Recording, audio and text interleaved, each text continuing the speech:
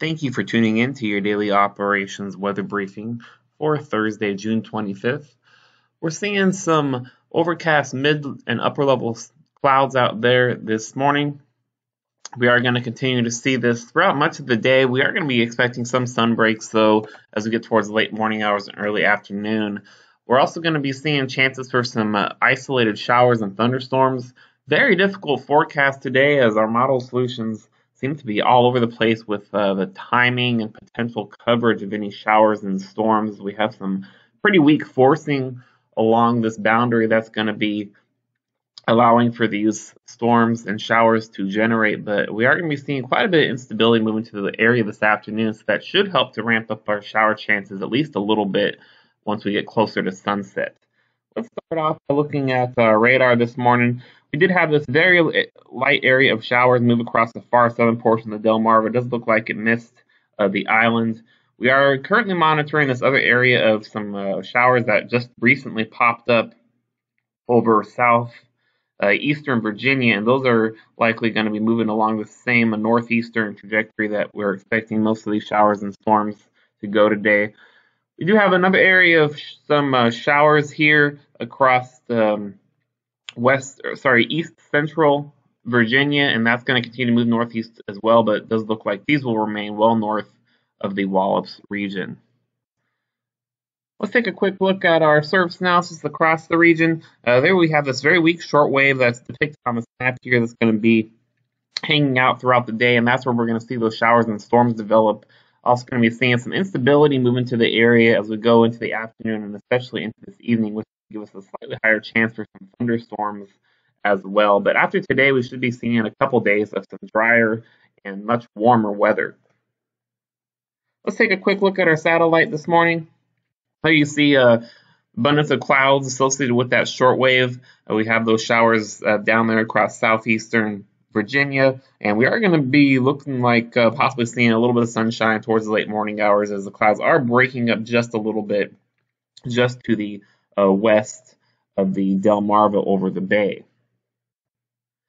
As at 8 a.m., seeing just a few clouds at 10,000 feet, broken clouds at 15,000 feet, overcast at 25,000. Winds were from azimuth 200 to 8 knots, temperature of 75 degrees.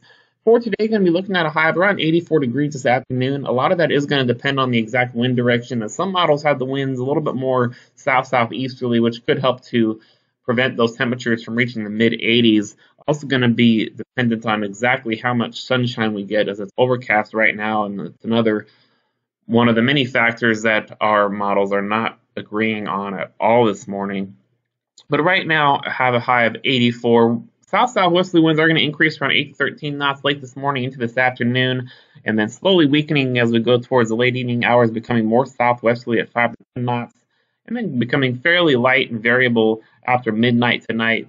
By mid-morning tomorrow, they should be west-northwesterly at 3 to 8 knots. We are expecting a low tomorrow morning of 70 degrees.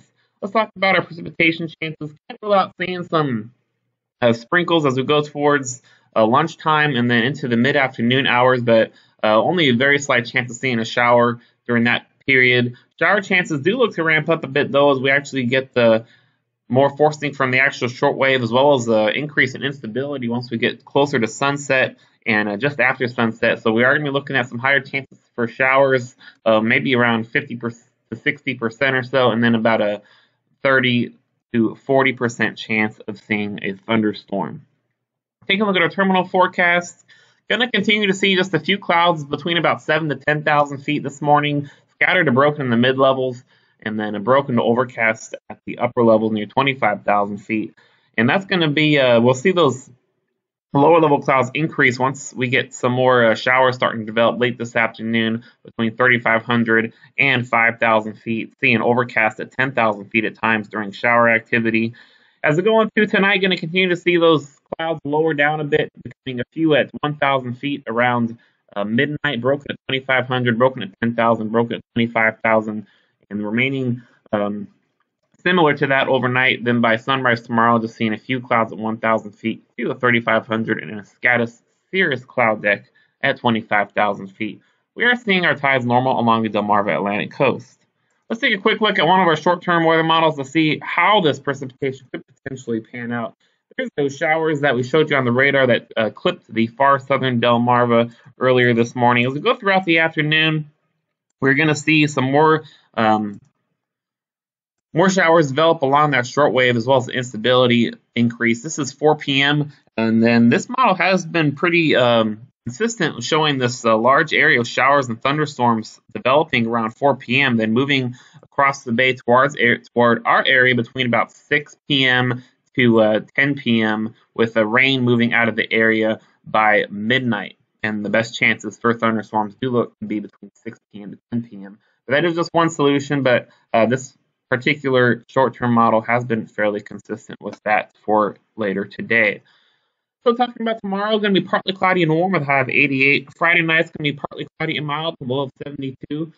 And Saturday is going to be partly cloudy and much warmer, expecting a high of 92, possibly some areas in the mid to upper 90s across our warmest portions of the Delmarva, but no rain expected through until we get into late Sunday.